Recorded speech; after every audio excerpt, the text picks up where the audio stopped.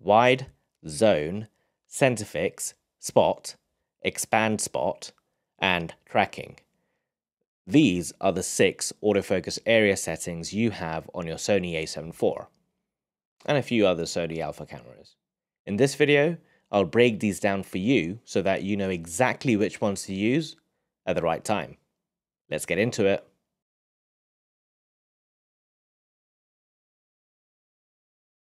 A couple of things to note. First up, I'm screen recording all of my videos so that you can see exactly what the camera sees. So when I move from one autofocus area to another, it'll be easier for you to figure out which one's which. And the second is I've set the autofocus mode on this camera to AFC, that's autofocus continuous. And what this means is that as long as I've kept the shutter half pressed, the camera is going to continuously focus. That's it. First up is wide. As the name suggests, it covers pretty much the entire screen and automatically picks the subject. The subject can be anywhere on the screen, and it'll pick it up. There are 2 ways to look at this mode. The first one is that it's an automatic easy starter. This is the default one that the camera comes with, and it basically covers the entire screen.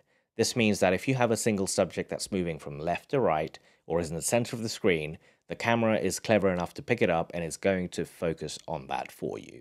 So if it's your first camera, which I highly doubt, but if you use it as a point and shoot, then this mode is pretty straightforward.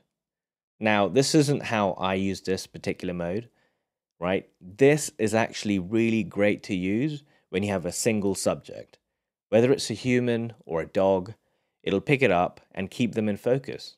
And if you're close enough, the incredible eye autofocus will come into play, and that is just fantastic. Now, there are some scenarios where I wouldn't recommend using this particular mode, one of them being you having multiple subjects in the frame. Let's say you have 4 people in the frame, the camera is going to automatically pick the first one, whereas you wanted to really focus on the 4th one. So under that scenario, this really doesn't do you any good and is kind of distracting. So I wouldn't use this particular autofocus area when you have multiple subjects in one frame. Number 2 is zone. You can think of it like wide, but it's smaller. You can see the white box, that's your zone, which the camera will focus in. You get a slightly smaller focus area versus the wide, and this means that you can actually direct your camera to a particular subject, right? Rather than covering the entire screen, you can now focus on your subject on the right or the left, and the camera is only going to focus within that particular zone. And anything else that's not inside of this square is going to be out of focus, which you can see when I move my subject outside of this box, it doesn't focus on that person anymore. Unlike the wide option, which covers the entire screen, this zone can be moved into 9 different positions.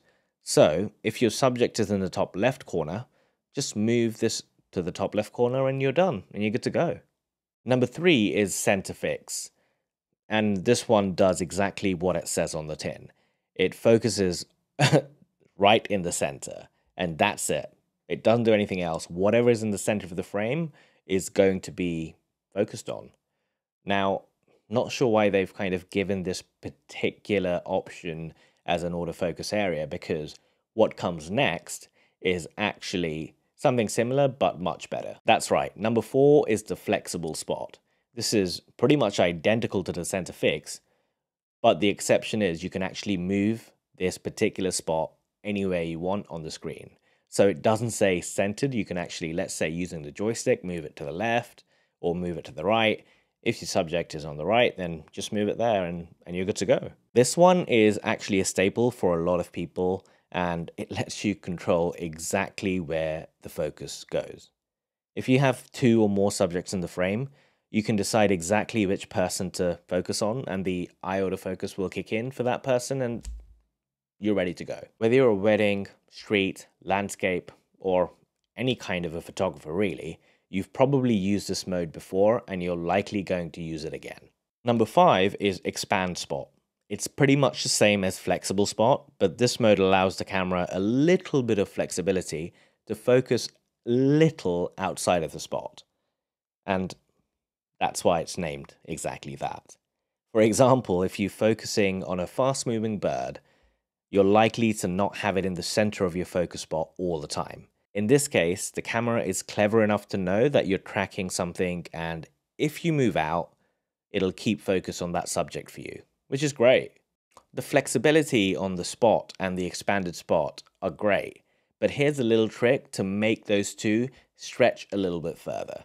I customize my AF on button to the IAF setting.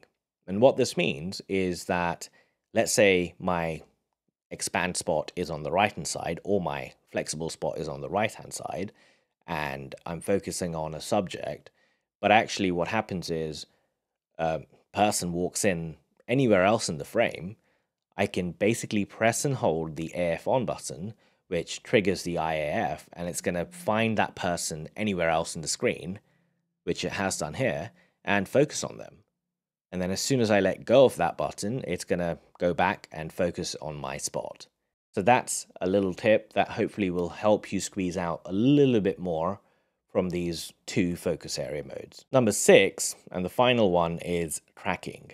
This one doesn't exist on all the Sony Alpha line cameras, especially the older ones, so it's slightly new, and I love this mode. This is it. This is the one that I use, I would say, 80 to 90% of the times. Why?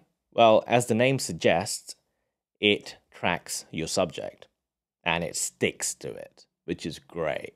This mode can be used in conjunction with any of the previous focusing areas that I've mentioned before. So that's the wide, the zone, the flexible, and the center fix, and the expand spot. That's right. So you can use tracking with any of these modes, but I would probably recommend that you use it alongside the flexible spot or the expand spot, which is what I'm doing. And what this does is, let's say your expand spot is on the right side or is on a subject, as soon as you half press the shutter, it's going to start tracking that object. Whether it's still, whether it's a dog or a human, the camera is clever enough to know exactly what it is, and it's going to stick to it, and it's going to try and focus on that point for as long as that thing is inside of the frame. And I love it. I use it a lot of the times, especially when I'm taking photos, because you never know if it's a human and they're walking from left to right towards me, you know, it's going to know exactly what it is. And as soon as it's a person, which sometimes is the case, it'll turn on the eye autofocus automatically. And that's great. I love it. I really do. So that is the last one. That's it. Those are the 6 autofocus area modes on your Sony A7 IV. Which one of these do you use when you're shooting? Is there a particular one that you really rely on and go back to again and again? If there is, then leave a comment down below. I'd love to find out which one it is that's your favorite. And I will see you in the next one. See ya.